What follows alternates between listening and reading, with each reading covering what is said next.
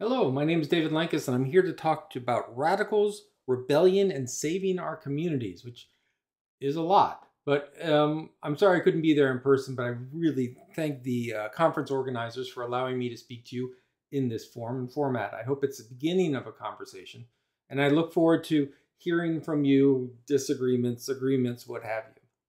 So today we're going to talk about the quote that led to the naming of this conference, where it came from, and it's really its new meaning in where we are.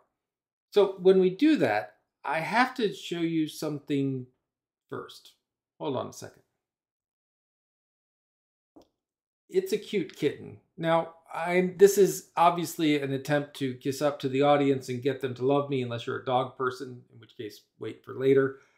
But this is going to be a necessary image because, frankly, I'm going to spend time talking about not a particularly good scene. I'm used to, in most of my career and most of my presentations and most of my keynotes, about really talking about positives and where we can go and how we can make a difference. And we'll get there. But to get there, I have to really show you the stakes that are at play here. I'm going to talk about a situation that we're right in the middle of, and I'm going to talk about its implications for libraries generally, internationally, but also medical and health science libraries, where we're going. But keep this kitten in mind as we move ahead, and if things get a little dark, just remember there's a lovely cat waiting for you. So let's go right into it. To be a librarian is not to be neutral or passive or waiting for a question. It is to be a radical, positive change agent within your community. This is the quote that is attributed to me. It is my quote. I'm not going to run away from it. It is also one that helped shape the conference organizers, but I wanted to give you a little sense of where it came from and the history, because as we'll see, this quote in its original context was all about being positive and changing the world and doing good things and really rah, rah, rah. Today, this quote is still, I think, important, if not more important, but it has a very different tenor to it.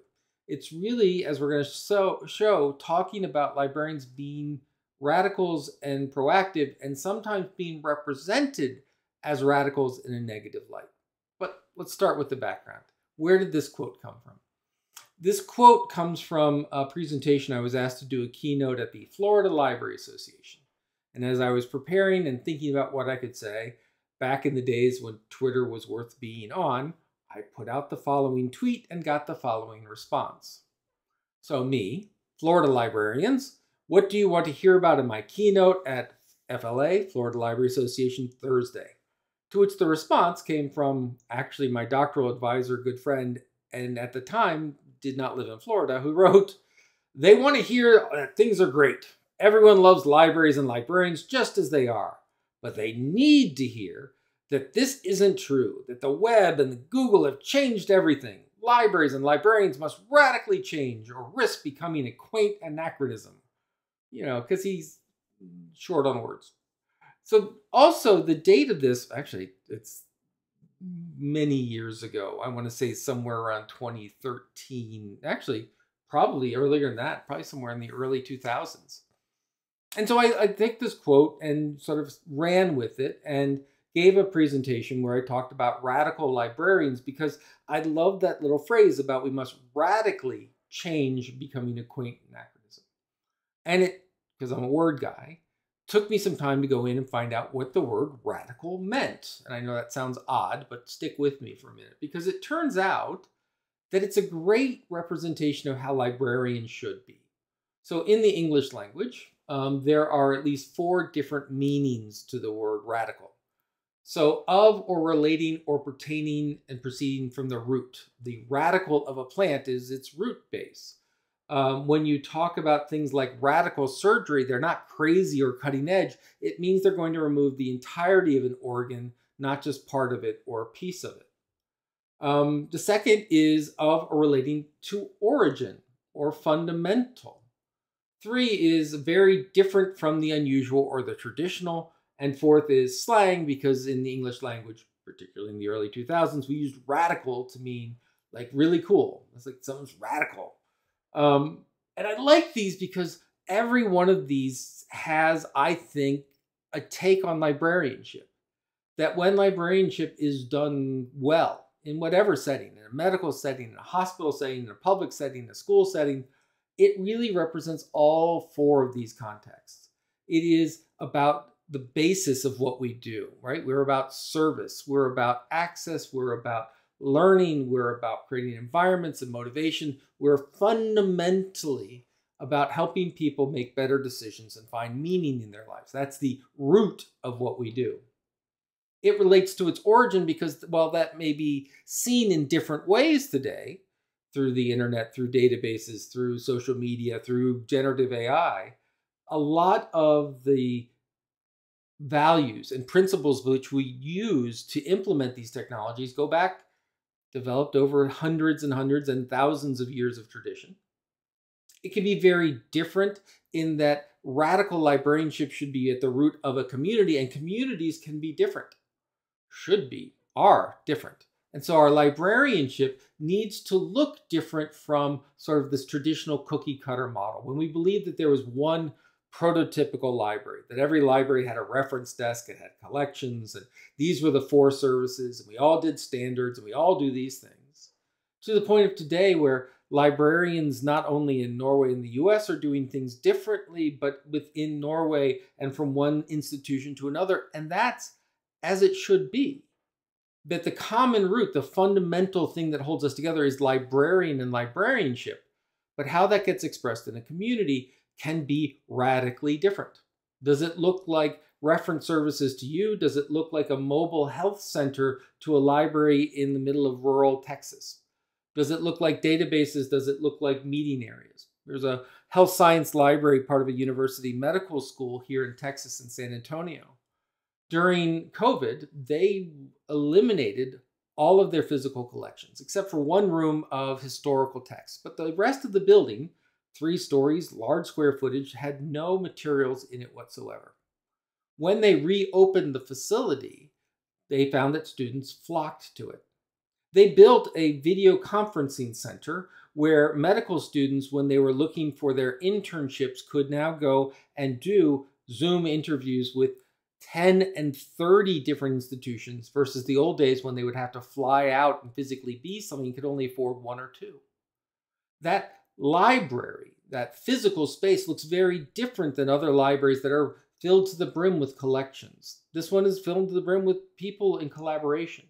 But the fundamentals of why they're doing it, to inform people, to help people find meaning and become smarter, is true in that building as it is in another building, as it is in another one.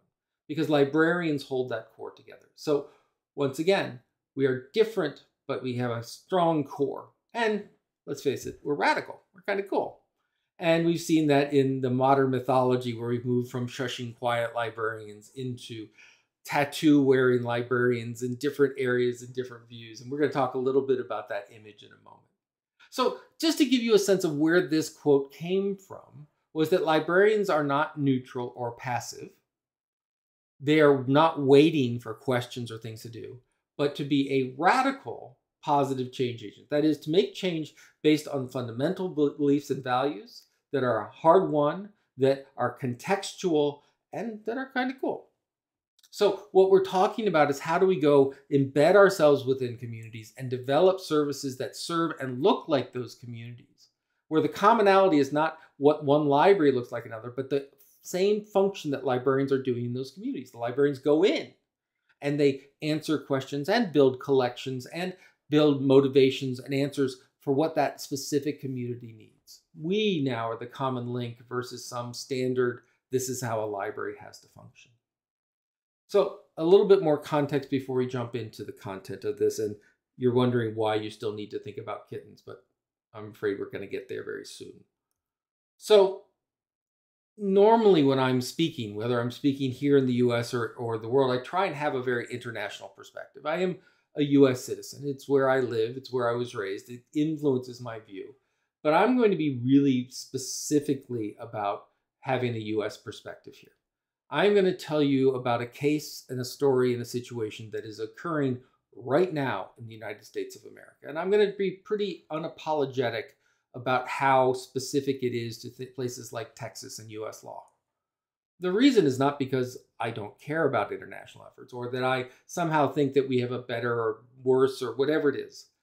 It's because what's happening currently in the US, as I've talked to my colleagues internationally throughout the European Union, talking to them in Asia, talking to them in different areas, a lot of what's happening here in the US seems like it's going to be happening in other places.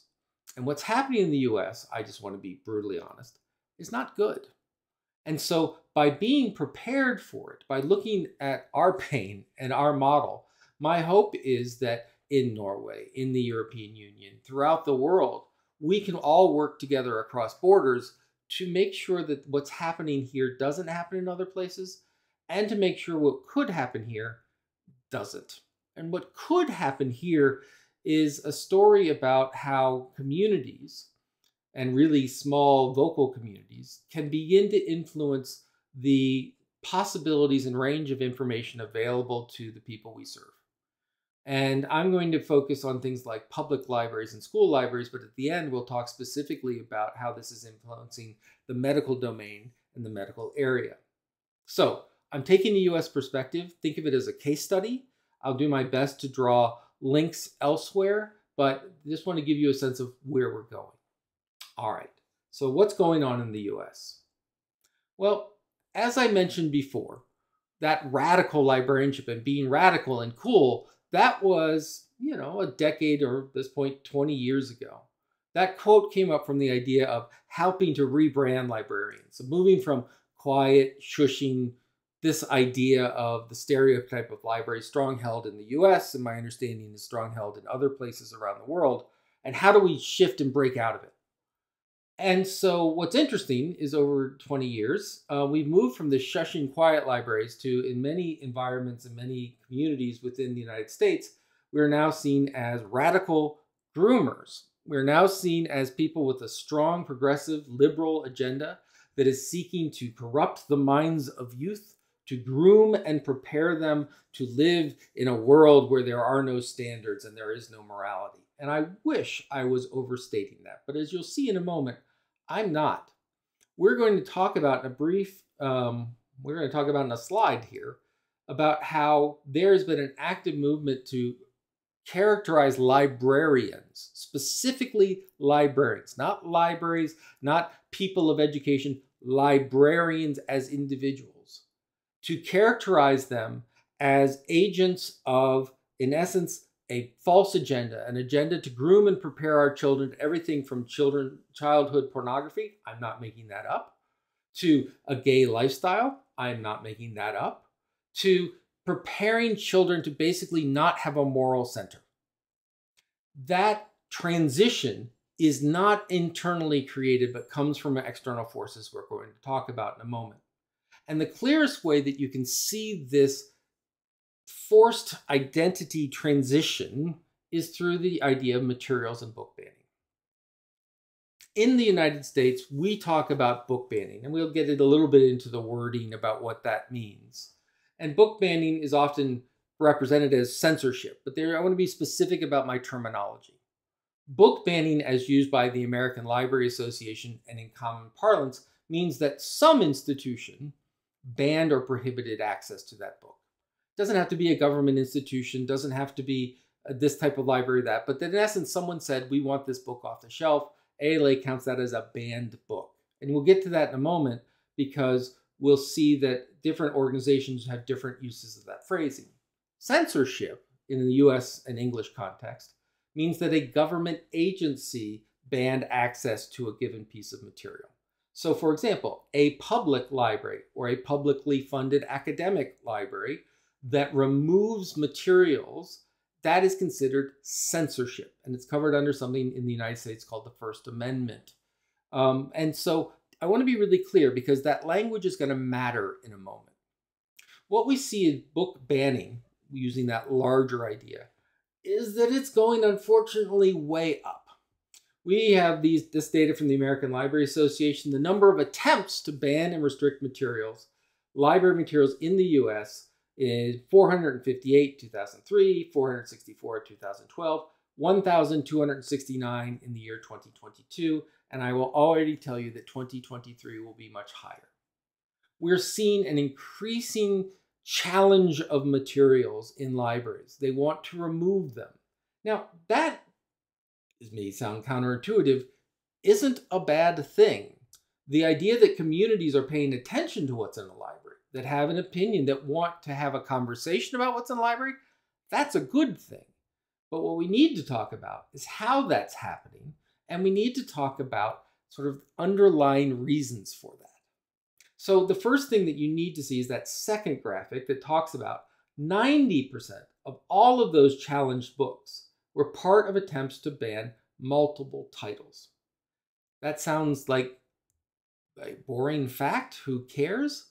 But the reason that that matters is because what we're seeing with challenged materials, I want to be really clear, in primary and secondary education, in higher education, in public libraries, and like I say, we're going to begin to see moving into other specialized areas.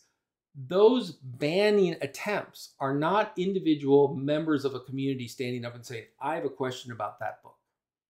Increasingly, what we're looking at are national coordinated efforts, sometimes with a local constituency, but often not. And often there's a phrase in the US we call astroturfing, which is fake grass. And the reason that term comes out is we talk about grassroots efforts, meaning those grown locally. And astroturf is an attempt to make it look homegrown, but in fact comes from a nationally coordinated efforts. And we've seen that in the United States. For example, the Krauss list is a list of approximately 800 plus books. It's put together by a legislator in the state of Texas who sent it to every school district, school librarian, and superintendent and said, we would like to know exactly if you have these books, where are these books? How can children get to these books? How much did you pay for these books? And what other books may cause, and I'm not making this up, children to feel uncomfortable about their race or their situation? Now, that list wasn't an explicit call for censorship. There wasn't a follow-up that said, thou shalt remove the books. But what it created was a chilling effect. We saw that many school libraries, after receiving this letter and after attention of this letter, began to remove these books on their own because they were worried that it was going to lead to budget cuts and legislative action. This Krauss list, this 800 plus books, is a list of materials that predominantly, when you break it down, include things like books about LGBTQ, particularly books about trans, books about gay lifestyles, books with Black protagonists. In essence, the list is not just a random list or a list of things that are seen as commonly known as pornographic or dangerous, but they really represent an ideology. An ideology that talks about that we've gone too far in the United States around diversity, equity, and inclusion. We need to get back to equality. We talk about too much about critical race theory and systematic injustice. We need to get back to talking about American values and American history. We need to get back to making people feel not guilty because of their race, when in fact critical race theory and all of these different things are about making people feel included in these conversations. But my point of that is this list has been taken up and used in multiple places. One group that uses a version of it is called Moms for Liberty. Moms for Liberty is a parent-based group. They've now created chapters around the country, and they show up at town council meetings, they show up at education board meetings, and they make a big stink about books that may be in the library. And I say maybe because oftentimes they don't check. They also tend not to have read the materials. So that Krauss list of 800 plus books, Krauss never read them. Many of the people making challenges based on these books haven't actually read them. They're taking them from the list, identifying them in a collection, and asking them to be removed before they've been challenged, before they've been looked at, before they've been analyzed and discussed. So what that 90% happens is that what we're seeing is book banning in the United States is not only increasing in scale, it is increasing in sophistication, and it is moving from communities worried about materials in their local libraries, collections, schools, to national attempts around ideology. Ideologies that tend to be around conservatism, around anti-gay, anti-trans areas. We'll talk about that in a moment. Now, the other thing that you need to know about the US situation that will become important when we talk about if this is coming to a country near you is that many of these bans are built under what I would consider legitimate concerns, or rather, they appear legitimate. For example, when we're talking about education, what's in a school library, what's in a classroom, parents are worried about what their children have access to. This makes sense. Parents are worried and have the obligation to raise their children. So the parents' rights concept is a strong argument. As a parent, I should have. In fact, it's such a strong argument that all the policies built around the American Library Association, International Library Associations, all talk about, particularly in public library settings, that parents have a responsibility to monitor what their children are reading and guide them through that. It's a parent's responsibility to be with a child working through a public library. That's an agreement, but it's now turned into the idea that I need the library to be a safe place for my children, and I get to dictate what that's defined as for every other parent. And that's where the problem we run into, right? I, as a parent, should protect my children from this material. Good. I, as a parent, should protect all children from this material. That's when we run into problems. We also see this, for example, in education. In the United States, education is at state level, and it's seen as a very local thing. And the idea is that local communities should have a say in it. But the issue is that parents think that they should control curriculum without the expertise to do it, and also the recognition that schools and libraries aren't there for a specific set of parents at a specific set of time, but they're there by a community through a society's need for education. And the society coming together agrees what needs to be on that educational docket, from mathematics to reading to civics. And individuals don't get to pick and choose what comes into that, because we begin to define together what education for a society looks like. So that's an issue. Once again, legitimate concern, materials appropriateness, that children are getting access to things that are beyond their reading level, their preparation, their societal preparation, their belief systems. Once again, I think there's a lot in common here, but we have to push beyond it when we begin to talk about for whom, for all.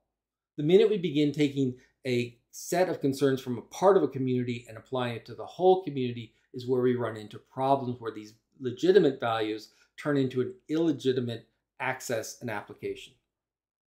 However, this is ultimately about imposing one view on many. Now, yay, Dave, I've seen this. I don't need kittens yet. This is not terrifying to me. What should be a bit terrifying is this. These are parents. These are actual images. This is Dearborn, Michigan, talking to a school board and talking specifically about removing materials and books from a library. You can see some of the signs around them, and you can certainly see that the gentleman has a clear idea of how active he's going to be in these debates.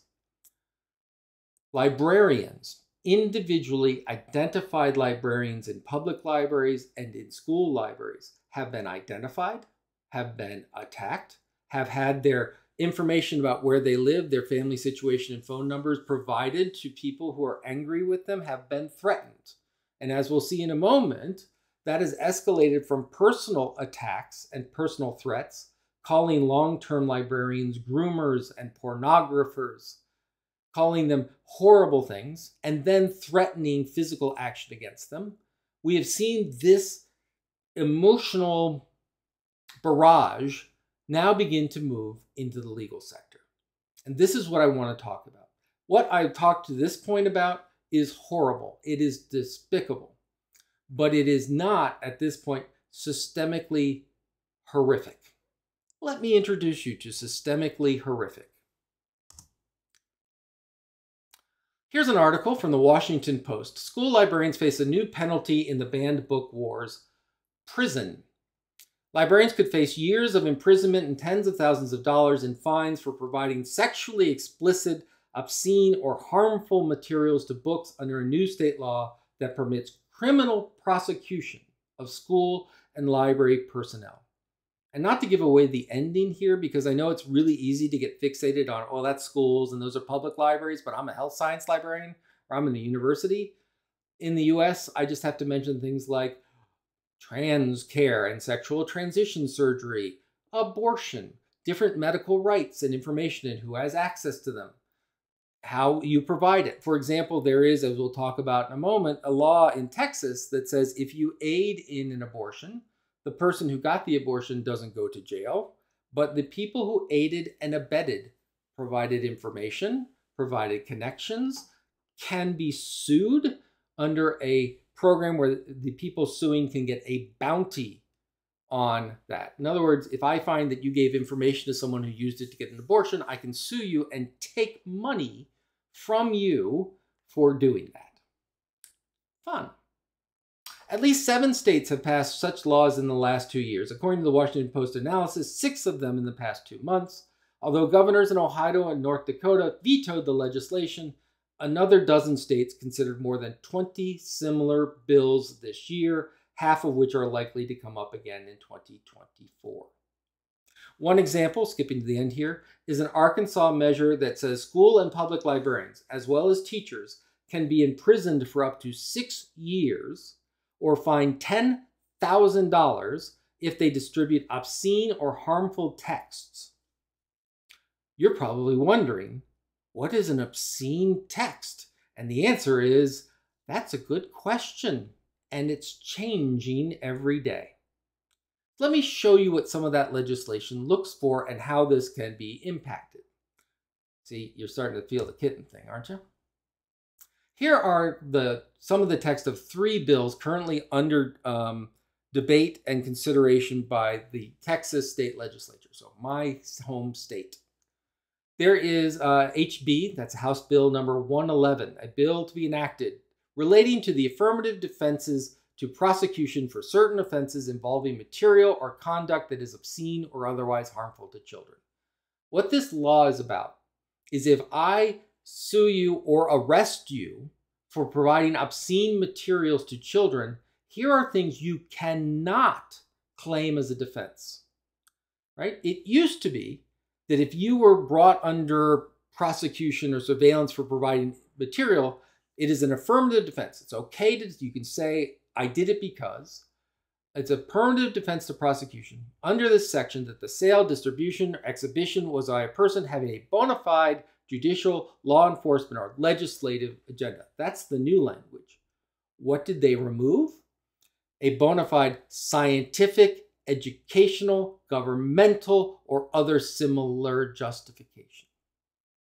In other words, if I find that you handed what I consider an obscene text to a student or child of mine, I'm going to go and put you in jail. And when you show up and the judge asks, are you guilty? Unless you can say, I did it because the judge told me, a cop told me, or a congressman told me, you could go to jail. If you say this was an educational material, as part of learning, as part of a class, part of a thesis, part of a document, part of a blah, blah, blah, doesn't count. They took it out. They explicitly took it out. House Bill number 1253, they're busy, is relating to the punishment for the offense of sale, distribution, display, or harmful material to a minor, increasing a criminal penalty. So not only have they now taken away a defense saying, I did it as part of my educational responsibilities, my job, my teaching, my scientific responsibilities, they've now said that if you are found guilty, instead of this being a misdemeanor, this is now a felony. Now, U.S. law, I get it's weird, but take my word for it. A misdemeanor is jaywalking and crossing the road at the wrong time or putting bubble gum down on the sidewalk.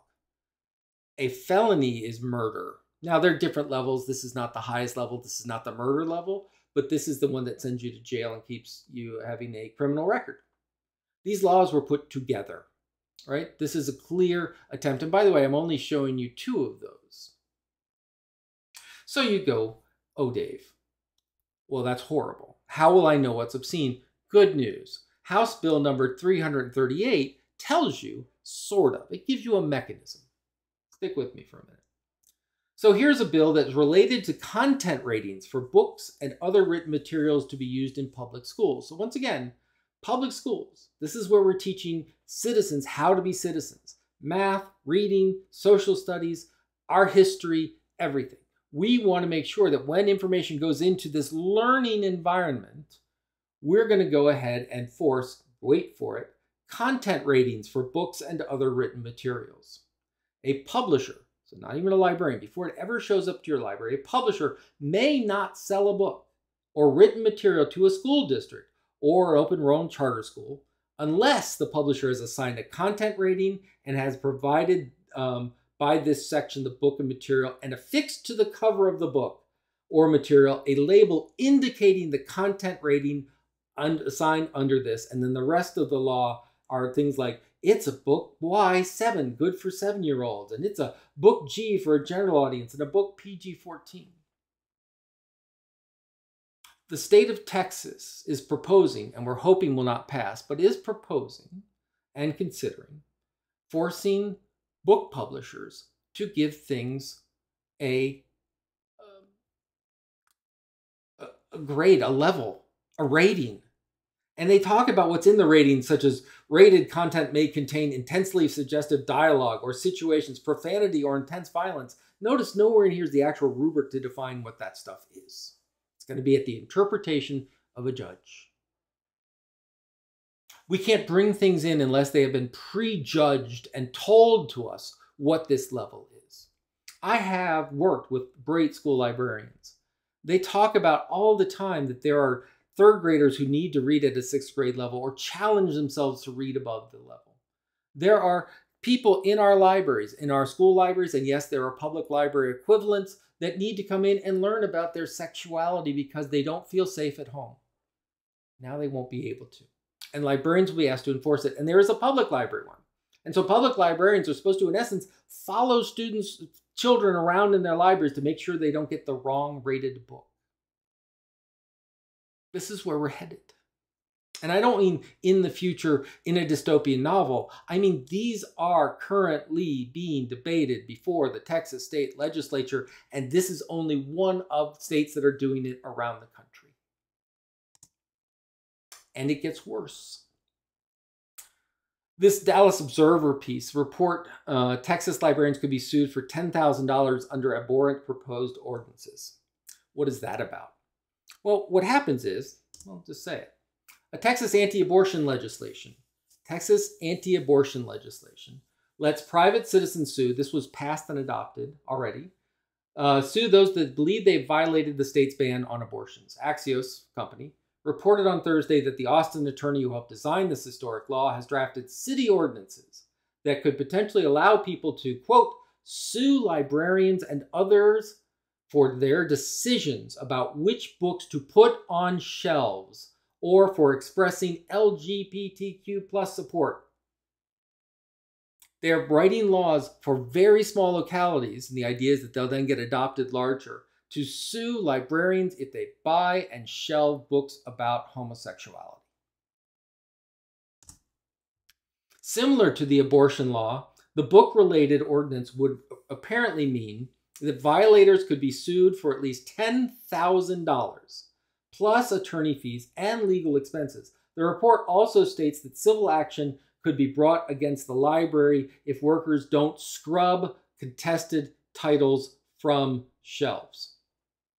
And I have to give it to this journalist who ends with, librarians certainly aren't happy with the idea, which is a way of minimizing something they're really pissed off about. Now, it's okay. Deep breath, deep breath, deep breath. Because it's easy probably not to get too worked up about this because Americans are crazy. Americans are right wings, and with our rifles and with eating our hamburgers and all the stereotypes you want, that's them. Yeah, but not always, right? We know that right-wing governments are being elected all the time. We know that people around it used to be about their extreme views of capitalism, but are increasingly about authoritarianism and where we provide. We're looking at how these ideas are being put in different places. Forget the fact that, yes, they're already in place in China and Russia and these different areas, but now we're seeing in our bastions of liberty in the United States and elsewhere. And I can say it's already coming in the Netherlands, and it's already coming in different places. We're seeing these challenges move. And this is a template that is being used first across the United States and then internationally to look at how we begin to control the narrative of how people and what people learn. Puppies, puppies, puppies. Take it in. So what's the response been? Well, there have been a couple of different responses. The first are what I consider social responses. This is organizations that have gotten together to try and change the narrative and challenge the narrative. When the loudspeakers show up at the town council meeting and call for these books to be banned, they want to mobilize other parts of the community that will come and say, no, we don't ban these. We've done plenty of surveys have shown, for example, that the majority, the vast majority, regardless of political and ideological background, do not support book banning of any sort. 76%. There is a majority of people in these communities that do not want this to happen, but they don't know it's happening or they don't know what to do. And so you have things like the Office for Intellectual Freedom from the American Library Association that provides data, provides materials, provides discussions, background, policy. In Texas, where I am and where I just showed you the legislation, the Texas Library Association has launched the Texans for the Right to Read, where they're also providing a social media campaign with hashtags. They're trying to organize people to demonstrate that the majority of people are against this.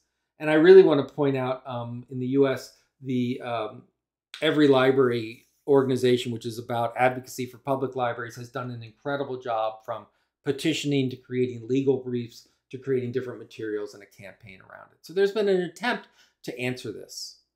When it started happening 2 years ago, librarians were caught unaware. We were used to being the radical positive change agents that everyone either ignored or loved. Or if they ignored us, they still kind of loved us, right? It was kind of hard to think badly.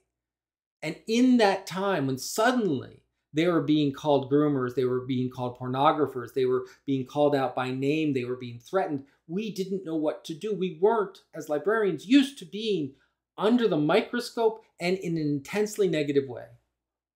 And it's taken us a year to begin to mobilize these responses, but it's what's happening. In addition to these sort of social narrative, there are legal responses. In Llano County, Texas, a public library withdrew materials. I'm part of the court case there, so I can't speak too much about it, but all public records. But 7 citizens sued the county and the librarians and the library for the removal of these materials under our First Amendment, freedom of speech rights, and that's progressing through the court system. In Metro Atlanta, over in Georgia, the United States Department of Education has had a civil rights finding that when they removed Black and queer books from the collection, they did it in a way that intimidated and caused negative effects to minority students. So they're legal responses. There are also responses about understanding these arguments and understanding what we should do about these arguments. So when you look at the arguments, when you look at the discussions, and I want to be really clear, this is an important thing to do. It is extraordinarily easy to demonize people on the other side of this equation. It is very easy, and you can see that I'm very on the edge of doing it on a regular basis in this talk, to create this sort of single generic view of these people are out to ban materials. These are bad people.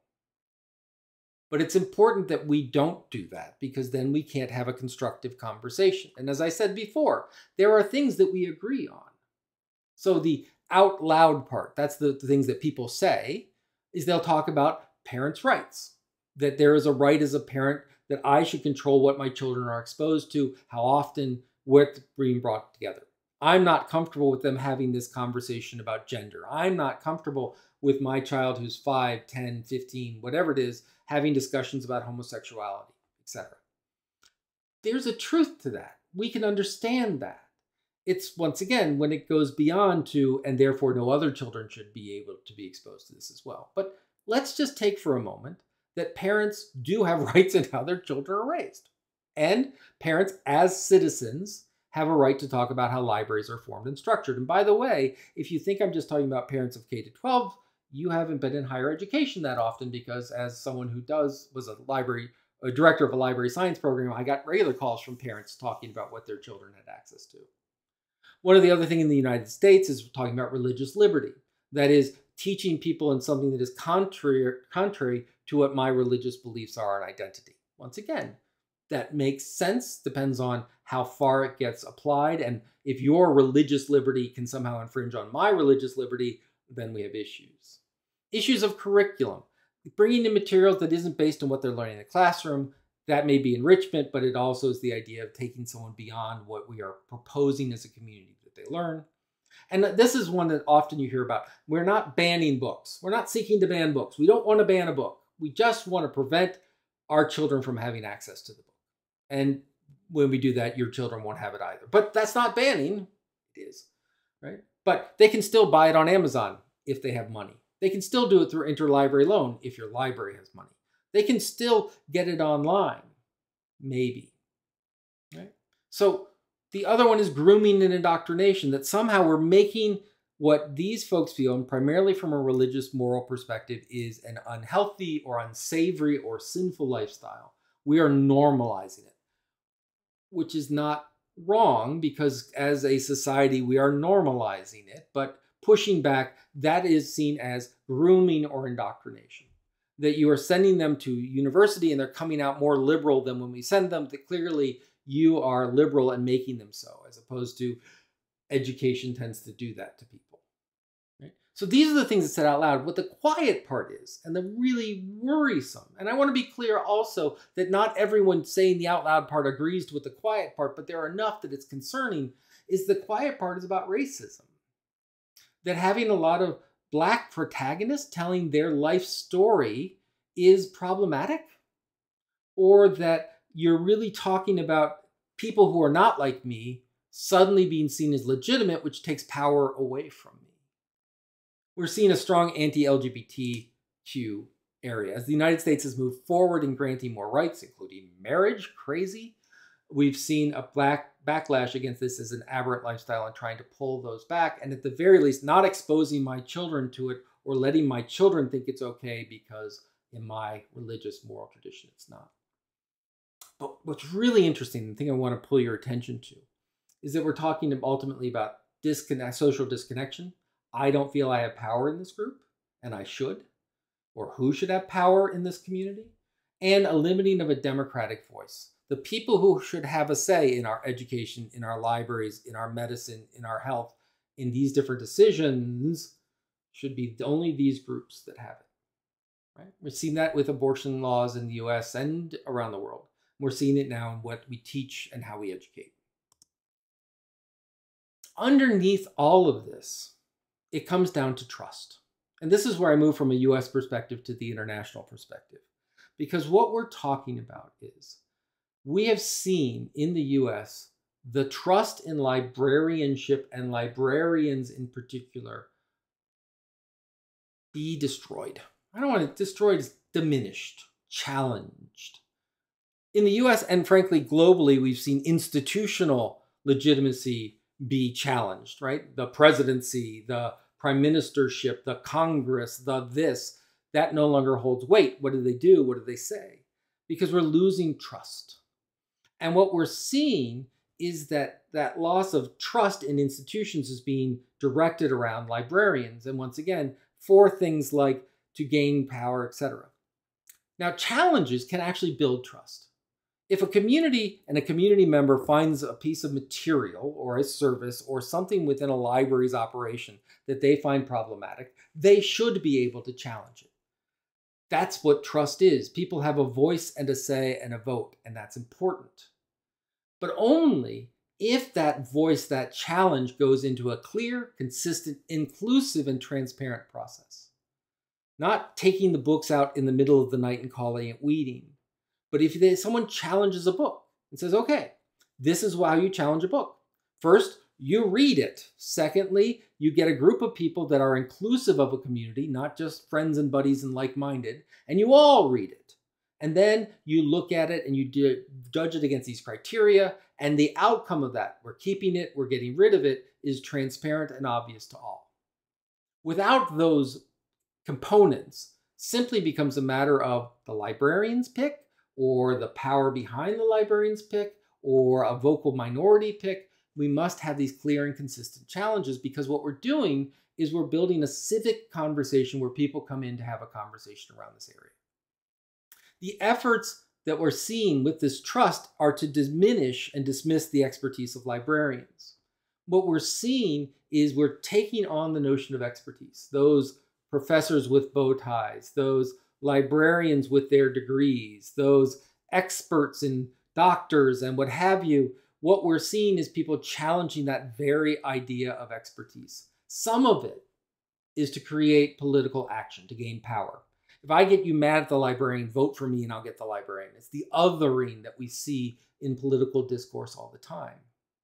But we're also seeing this effort into changing social norms and the definition of merit. What that means, and this is where I want to be really clear that this is sort of a US thing, but please don't screw it up, is that what we're seeing is who belongs and who is seen as an expert, and that people are left out of that expert, become disenfranchised, they get angry, and they seek power to change the setting. This is a great book, one of my favorites ever, After the Ivory Tower Falls, and it talks about in the US, where the US after World War II, college education, well, before World War II, college education was seen as an elitist activity. It was elite, it was a few people that could afford it, it was really the upper crust who went to it. After World War II, for lots of different reasons, it became a public good. And public money from the government, from the state, from the national government, more or less provided free higher education to anyone who wanted it.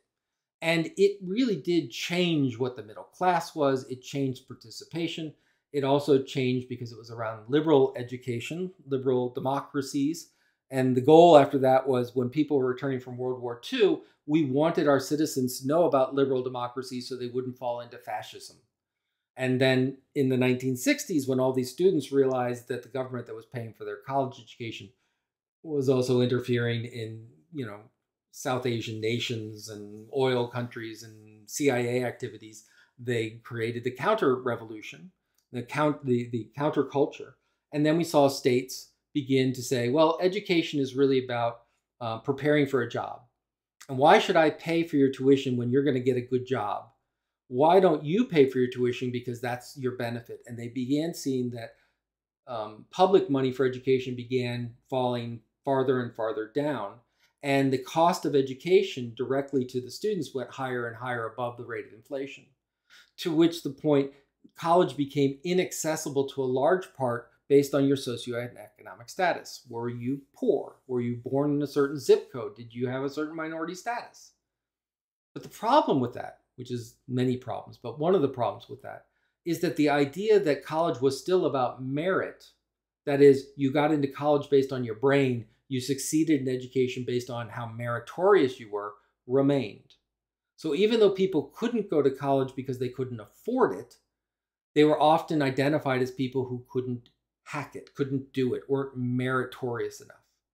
And that created political division, to the point now when you look at people with strong right-wing values, the variable that is best in determining whether they belong to that group is their level of educational attainment, right? What we've done is disconnected a whole generation, and they're now seeking power, and they want to dismiss that meritorious process because the game's rigged against them.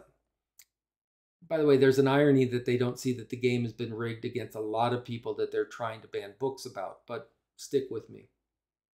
Now, I tell you this, and I'm going to end up here, because this building of trust, this creation of connection, this radical service, where we still very much need to be radicalized, comes into health information. And I'm going to do that by telling you a very personal story. This is me. This is me getting a long-term EEG study. The one in the middle I love because it's the only time in my life I've ever had a ponytail. And the one over on the far right is me with my pole with decorations and chemotherapy. Yay. This is how I learned I had cancer. I was in the Upstate Medical Hospital. It was a Friday. It was approximately 3 o'clock in the afternoon. I had been checked in because I had a platelet count of 4. And for those of you who don't keep up with that, that means that I could bleed out at any time and die. Yay. They were trying to figure it out. Sitting in my room, 3 o'clock Friday with my wife. A medical intern came in, said, we believe that you have lymphoma. We think we found an area that we have to biopsy, and we have to do it within the next 10 minutes or else we'll miss the lab. She kicked my wife out, had me laying flat on a bed where a doctor was then walking her through her first ever bone marrow biopsy into my pelvic bone. The nurse grabbed my hand and started talking to me. Where's your favorite place to go? Where do you love to travel? What's happening? Doing her best, God bless her, to distract from what was happening on my back. The minute the intern pulled the core out, she dropped my hand, went out of the room, found my wife in the waiting room, sat down and said, you're planning his funeral, stop it. There is a whole process we go through. Now, just for fun, that eventually led to chemo, that eventually failed, that eventually led to a bone marrow transplant, that eventually failed. I got a different kind of cancer, yay me. That led to a bone marrow transplant from my son, and here I am 5 years after that transplant, feeling great. So good news there. Go back to 3 o'clock on Friday. If I were 3 stories up and about 40 years younger, I would have been in the children's hospital. This is how they deliver prognoses. A doctor meets with the nurse and the medical librarian to go over what's about to happen, the diagnosis, what's going on. The doctor and nurse go into the room, they talk to the parents and the child, go through what's happening, the doctor leaves, the nurse stays and talks about care, talks about progress of care, how it's going to happen. When the nurse is done, the librarian goes in. The librarian sits with the parents with an iPad, and the iPad is connected to a network that's not the library, so it won't be slanted in its results. Does a search on all the keywords, lymphoma, Hodgkin's lymphoma, whatever, and then goes with the parents and says, this first one, that's an ad. The second one's going to tell you crystals can cure it. They can't. This is a great document, etc. Because she knows the first thing any of us are going to do when we get that is we're going to search and say, what's happening to me? What's going to happen? She provides information therapy. That humane way of connecting to our communities builds trust. When you look at trust within the US and you look at professions, the number one most trusted profession in the United States are nurses, not doctors, nurses, because they're there holding your hand when they're putting the core in your back. Then yes, doctors. By the way, librarians. At the very bottom, it is used car salesman, then congressman. It's fun. The local connection, that trust that we build, is essential because it means that when that vocal minority knocks on our door and says, we want these books removed, we want this stuff out of here, you can turn to your trusted colleagues, your friends, the network you've built, and have them show up and say, that's not going to happen. Or this is the clear, consistent, transparent, and inclusive process we're going to go through. Or this is not about censorship. This is not about what have you. This is the importance of education. This is real change. At the end of the day, this quote, to be a librarian is not to be neutral or passive or waiting. A question is to be a radical, positive change agent within your community is still true, and you still need to do it. But it's different now because when you do this, when you go out into your communities, if you're in the US, and I hope not soon, but I have a feeling soon, you're going to walk out and people are going to call you radical. And they're not going to mean the cool kind. They're going to talk about you being liberal and a radical and out of tune and trying to indoctrinate and groom people. And you need to have a community that can stand up and say, and has your back that says, nope, this is what we do. This is their expertise. This is how we do this. This is how we provide this service. So we need a follow-up quote. So the follow-up quote is to be a radical, positive change agent, is to fight for your whole community, your values, against censorship, against curbing intellectual freedom, about creating safe places to explore dangerous ideas, and for democracy itself. And some people shy away from that. They go, democracy, too big word, doesn't matter, that's too abstract, etc. But that's literally what we're talking about.